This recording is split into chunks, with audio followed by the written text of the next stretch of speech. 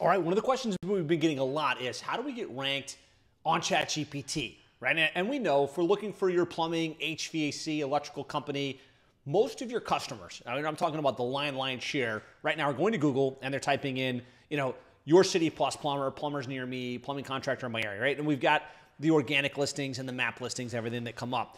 What we've also seen, though, is that more and more consumers are going to ChatGPT, right? And they might go to ChatGPT and type something like, best plumbers in, right? I spelled Danbury wrong, so it's probably going to spawn an incorrect result.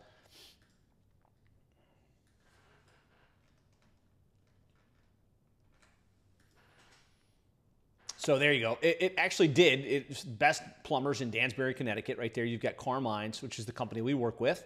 And you'll see they come up well in maps. They come up well organically, but then they also come up over here in ChatGPT. And what I've found is I personally use ChatGPT for a lot of research and to shortcut things. But my wife also, if she's looking for a local hair salon, a local provider, she's going to ChatGPT more and more. So we want to make sure we're coming up for these searches. Let's just type best plumbers in Danbury. And sometimes you'll see that it actually populates a map-like result, which is pretty cool and pretty interesting. Let's see if it does it in this particular search.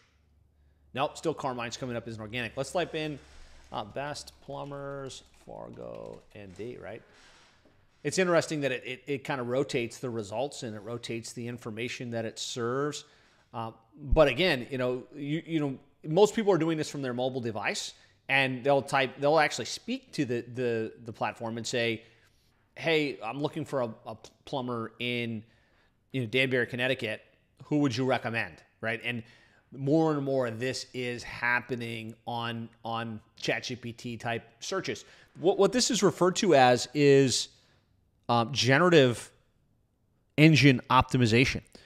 Generative engines are ChatGPT, Perplexity, Claude. And so like in this particular search result, here we've got a map that comes up, right? And the company we work with in Fargo, North Dakota is Laney's. And what's cool is if we scroll down and we can look at the sources, what is it that this generative engine, ChatGPT, is looking at? It's looking at best pros in town. It's looking at best plumbers, looking at super pages. And we can even ask ChatGPT here. We can ask, what did you use to select these companies? Like what was the criteria? And it will tell you, which is pretty interesting. It'll come right back in a couple of seconds here, and it will tell us what it came up with. While that's pulling up, I want to show you, here it is, best plumber in Danbury, Connecticut, which is a very common thing somebody might search or speak into ChatGPT. Carmine's Plumbing is the company we work with. It takes us straight to the Google map listing. So that tells us ChatGPT is referencing the Google map listing. We can easily call their number. We can easily, actually get to their website. And we've got access to the information to choose this company. And then if we scroll down here and we look at the same thing on mobile for Laney's, right? We can dial in and get to call them if we're on mobile, go to their website, get more information, bypassing Google and doing it all straight inside of ChatGPT. So what's the criteria that ChatGPT is looking at is, well, I'm looking at real-time search results, Google, business directories like Yelp, Angie, Home Advisor, the number of reviews the company has, their local verified presence, longevity and experience. So there's lots of things that these search engines are looking at to give this information. What we found is a lot of the key strategies we implement from an SEO perspective are exactly what these generative engines are looking for to place the right company, right? They're looking for the content on the website. Is it authoritative?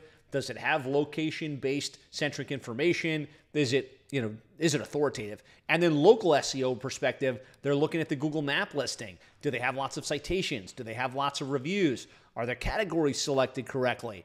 And so it's a combination really of local SEO, on-page SEO, and then just understanding the way the generative search engines work. The more you can feed it frequently asked questions and answers to those questions, the higher probability you're going to come up in the results for this. Let me know how you're coming up in ChatGPT searches today. Again, it's not there yet, right? There's only a handful of people searching this, but I can tell you I have personally got business, like thousands of dollars in monthly recurring revenue from people that were looking for what we do in ChatGPT. And I would be surprised if this isn't happening in your home service business. And so being ahead of the curve, being one of the companies that actually comes up in search and working with an organization that's looking at this and trying to figure out like what are the right strategies, what are the unique bends to the way we need to structure your website, your off-page optimization, your local directory citations to improve the probability that you're coming up for these search terms so that you can get the leads, you can get the sales, and you can get the calls.